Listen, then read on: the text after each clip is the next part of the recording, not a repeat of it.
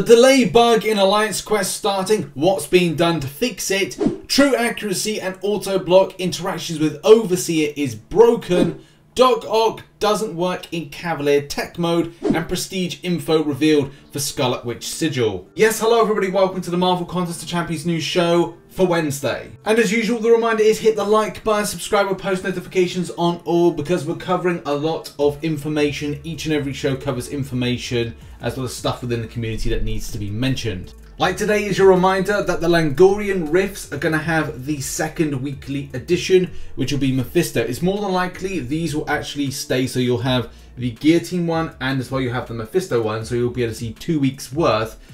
But I would say, in order to make sure this is actually fine, do it now. So do the Guillotine one now if you haven't, and as well the Arena resets as well. So if you want to get an opportunity to get some of those Iron Tomb shards, go and do the grind now, get them done, because they will be renewing at 10 AM PST today. But just before, as we normally do get into news, we've got to give thanks. Thanks to so much to people that support the channel as a YouTube member. Thank you very much to those that support on Patreon. You're on screen now, a lot of years of support, and as well those that support on twitch.tv/RichTheMan live.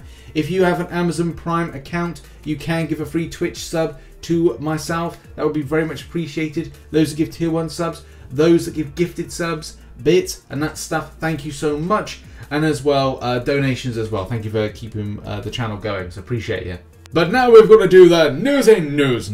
So in the newsy news, we've got to, we're going to cover the Marvel Insider stuff. This is actually a really good time to do Marvel Insider, so if you're looking to grab some points, you've got the Bloodlines questing bundle, which gives 3 level 2 revives, very nice. The 5 level 3 health potions and 3 energy refills, excellent, that's good to see that. The other bundle is actually relatively good as well. Not completely good, especially in comparison to what you get back, but still, 3 level 1 revives, holy hell yeah. 5 level 2 health potions and some small energy refills. Yes, there is the Overseer, yes, there's some crystal shards, but when those are in, you know there are going to be a spicy number to buy in Marvel Insider. Now on to bugs, things, and kabam. You know, those few things that kind of link together quite nicely and painfully at the same time. So, the Alliance Quest changes, as a lot of you know, started on the 6th. We had a really scuffy time when things didn't work, didn't work, and now we're at a point where there always seems to be a delay in the way that Alliance Quest starts off. Back about 4 days ago, Kabam were looking into some elements with this. And yeah, on Saturday was a really scuffy time for this, to a point where I think we didn't get it live till like Sunday time. One of the biggest updates I think I found was like straight after was Kabam saying, hey there everyone, players should be able to enter the AQ correctly, though they may need to manually start the AQ and there may be a 15-minute delay on the startup at most. The team is working on a fix for this as soon as we can, though it may not be able to put it out this weekend. We thank you for your... Now there's been a little bit of kind of like back and forth since then as to whether or not it's working or it's not. The delay there, the delay isn't. But at the end of the day, it looks like, you know, some people seem to be experiencing a problem. I would say that everybody's probably experiencing the same problem of the delay of it actually getting started. And the latest response I've seen is Kabambu saying a couple of days ago, "Hi folks, we sincerely apologise for the delay. Our team is aware of the issue at present and are working to fix it. We appreciate your patience and cooperation in this. Thank you so much." Yeah, okay, so it's just a case with the Alliance Quest situation. It's that God only knows when it's going to be sorted out. But I can imagine it will be either going to... I don't think they'll do a hot fix. Could they fix this whilst the game is kind of like the live side of things? Maybe. Would this be something that would be fixed in the next update? Like, I don't know. I don't know if they waited that long, especially because we've just gone through the first sequence, and the first sequence has been very scuffy. So therefore, when is the new sequence coming in? That will probably be when this will all look to be rectified. Because it's annoying for a lot of players that want to get straight in, especially if it's time sensitive and say wherever you are in the world you want to get in, you want to do the grind and then you want to go to sleep, or it's say, you know, you work it around when time you work, go to school, that kind of stuff as well, and the pressures of having to move at certain times to unlock certain people on certain links, and as well just taking stuff down. Nextly, and the confusion of Dr. Octopus Power Lock not working in high voltage node in monthly Cavalier difficulty. So for a lot of you that do Cavalier, you'll know in the Tech Node, if you're able to inflict a power control or I think it's shock, you're able to, and there's some other features as well, you're able to interact with that and as a result build things like Passive Fury and suppress things when it comes to the unblockable effects the enemy gets. But what if there's sort of a champion that you go, this would work, but then in actuality does not, and there's a lot of splitting of hairs when it comes to this. The reference, if you don't know what splitting of hairs is like, as bastardization, making up as go along, truth, not truth, what seems to be the truth. Let's just go into it. So the question was posed to Kabam on the subject. I mean, player here has the right take here, saying, this week's listen, it's because of the node says each time a power drain, burn or lock, it gives a shock. Unduped, he applies a power lock that should trigger the node. Duped, it becomes a power drain, and that should still trigger the node. Either way, it should work. And saying, I 100% understand the heal block 1 as that became lifesteal, which doesn't interact with the last one's wording of node. This on paper interacts no matter which way you look at it. Power lock or power drain, both should work.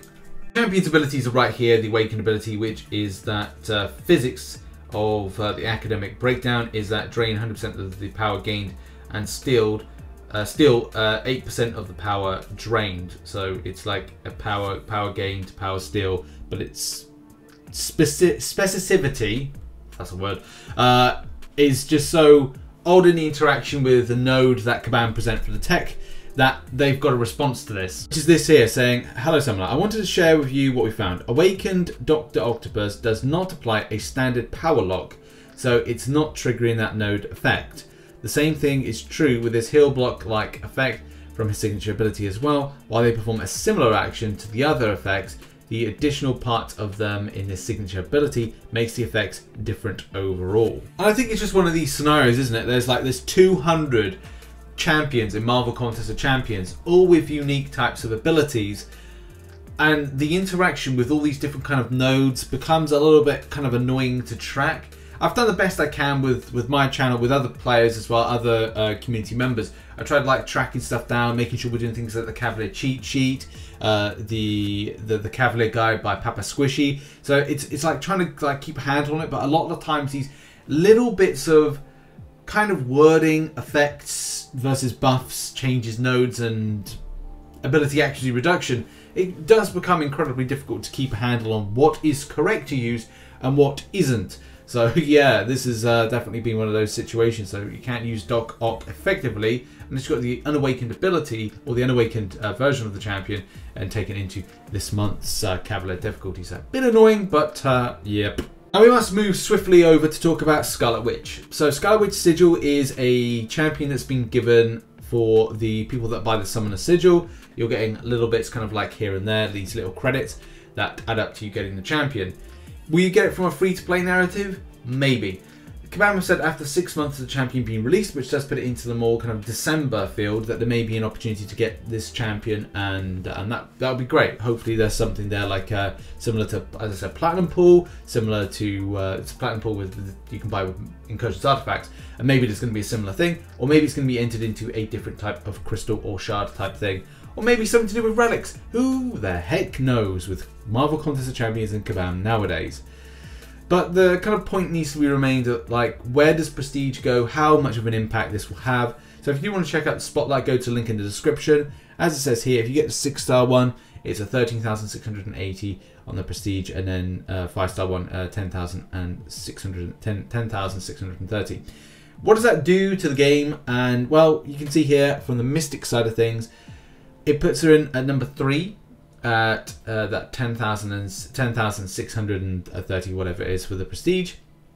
So again, that gives you an idea. It's not huge. When you put it into the kind of the grander scheme of things, it doesn't put too high. Like we're talking like 25th there. It's pretty kind of like, it's pretty low. 25th Prestige all over overall. So it's like. A lot of the times making that decision for a prestige bump when it comes to alliances, and will this create like an unfair advantage? I don't see it being too much of an issue for that, like saying like, okay, I'm just gonna rank up in 200 signature my Scarlet Witch Sigil because it's the best champion in the game, or it's the quintessential prestige champion. That is not the case in this, so there's some bits of good news. Because I did think that with this being released, depending on the prestige, would it be very anti-competitive to have that kind of like, I don't know, bump that players will be getting for basically spending on that champion. So I think Kabam have had to be very careful with that as well. So essentially, if you do want to get yourself a big prestige bump, it's going to be a case of ranking up and awakening and high signaturing your Silver Surfer, Doctor Doom, Thor, Ragnarok, Namor, the Overseer, Platinum Pool, Phoenix, Gold. Well, actually, Platinum Pool's a bit weird that that's there. I tell you what, that is very, very weird to have Platinum Pool so high up there, because that's, yeah. But you know, the narrative again that's very a little bit different to Scarlet Witch Sigil. In any case, it is what it is, and yeah, we hope for more information on Scarlet Witch Sigil and trying to get up. If you do want to see some of the abilities, as I said, go and check out the Spotlight, which is the link is in the description down below. Next up, and let's talk about Overseer. So something to bear in mind. So in the video I did a little while ago, which is our boss battles video, many people did point out in the comments section, thank you very much for people to mention that, and that is that I referred to True Strike in the dealing with Autoblock, which is incorrect. It's True Accuracy. Go figure. There's a load of nodes in the game, and unfortunately, like forgetting those things is quite important. So True Accuracy champions are some of the best to take down Overseer. But interaction things seem to be a bit of an issue. So put a link in the description to Dunarez SK, which has some information about building True Strike. Moreman's there, Hitmonkey's there, and I think that's to do with a synergy. You've got Cull Obsidian, Proxima Midnight, and Champion. You name it, there's a few there with it, and especially with skateboard attacks with Night Thrasher, which I actually might use Night Thrasher. However, though, we need to go back to the point. The point of the matter is all about Overseer and the interaction with True Accuracy, with some champions not even being able to deal with situations. Even, someone saying here, also not sure if it's related, but unfortunately do not have a video, but Falcon with Locked On was still getting auto-blocked. So maybe that's a case that will be, you know, something to bear in mind. But many players are talking about it. Even, I think somebody sent me a footage of Moleman not working as intended against this particular interaction, which again sucks, because you think, right, okay, True Accuracy is meant to take this down. Mole God is meant to take down Overseer, but that's not the case. Here is a little still of that happening, where that's the auto block feature there coming up, and seeing that indeed True Accuracy was present. So yeah, I don't know what's gone down with this. There's a bit of a fine line between players kind of disagreeing on stuff, agreeing to disagree on the subject. So here's the thing with this, is the interaction. The auto block that Overseer has is a passive, and there's a bit of discrepancy between, like, say, players thinking that, or players saying that the interaction when you got True Accuracy is meant to, it's definitely meant to suppress, but some people are kind of like falling out on the matter. But that's the thing, like, I think that maybe Kabam have kind of like either coded it incorrectly, or the interaction's false. Here's another interaction here, Signature 200, Angela getting auto-blocked. I also tried Annihilus and Darkhawk synergy, which should give him True Accuracy when getting auto-blocked. Didn't work. This needs to be fixed before the event quest ends. I would recommend leaving the Overseer fight towards the end of the week to do, if you want to do it like really quickly, as it does seem to me that this is indeed broken. It also was announced on June 8th that Kabam were looking into it, so this was yesterday. I've seen players try Aegon as well in this, and it just seems that this is broken. Kabam haven't updated this thread. I'll try and keep up to date with this as best I can, but yeah, it does seem that this is indeed broken. So yeah, hopefully this is fixed, because I want to do that fight. I want 100% Cav it as soon as possible so I can move on to some other content. So yeah, keep locked to the channel. Friday news, we'll see if we get an update for you. And now on to the final thing I'm going to cover in the news today, and that is arena predictions for Purgatory and Daredevil Hell's Kitchen. The biggest problem with this is it's going to be the new arena sequence, or the new kind of like milestone setup and new setup in general. So I think that's going to affect the basic but not the featured side of things. Also, the hype around Purgatory, I don't know if I've seen like much of a hype around it, especially because you've got to get the champion. I think some people have noted that it's good, it's a fine champion, but whether or not it's going to go super high or not, that's going to be the main thing. But because these arenas have always been unpredictable, especially with the featured 6-star, I think that's why I've gone so high with that one. So on screen now, and my predictions are down below, by the way. They're always down below in this segment. Purgatory is a 6-star. I'm going with 150 mil. I think that it's a very high, but at the same time, it's so unpredictable, and I just don't know where it's going to go. I think, what was it, like Mr. Sinister, not Mr. Sinister, Mr. Negative went like 140, 150 mil to get the champion. It's so difficult to kind of like get this down right now. Purgatory is a 5-star, 60 mil. I think that's fair. I think that it'll probably go anything between like 50 and 60, but 60 mil to be safe. Daredevil's a 6-star. I'm going with 60 mil. I'm going to stick my neck out and say that it's not going to go very high, especially with the reducing points of the 6-star. The point of rank 2, I think it is. Rank 3 is fine from what I gather. And then the 5-star Daredevil Hell's Kitchen, 30 mil. I think this is just because the... well, not hype, not be like unfair, but the hype around getting a Daredevil Hell's Kitchen is very different, and it's not being as kind of dramatic. But I think if you want an easy shot at a low 6-star, the same way that several other champions have gone in the past few weeks, then go for it. I think it's well worth doing a shot. Maybe upwards of 70 mil if you feel that 60 mil is too low.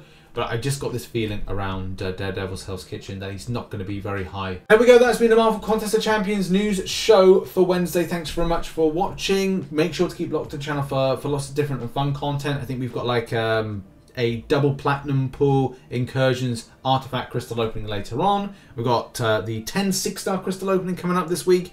A 5-star hunt for Professor X or Omega Red. You know, lots on. Thanks very much. See you soon. Bye-bye.